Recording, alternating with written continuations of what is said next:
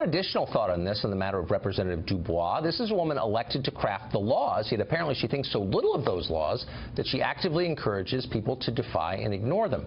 That's not just ironic, it's reckless. We live in a society built on the expectation that good people are going to follow the rules and that those who don't will be punished. The rule of law. It's not just something that Superman upholds, it's a real concept with meaning.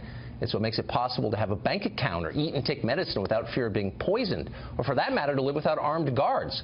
Undermine it, and at some point, civilization starts to fall apart.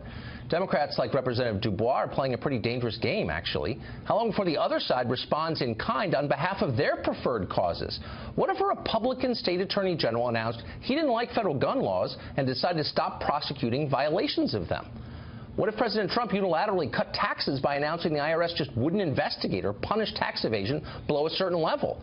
And it might get crazier from there. Domestic terrorists like Bill Ayers have long been heroes on the left, lionized. What if a Republican governor refused to provide police protection for abortion clinics or granted pardons to those who blew them up? In other words, what would happen if Republicans started acting like Democrats and behaving as if laws don't matter? The country wouldn't last long, that's for sure.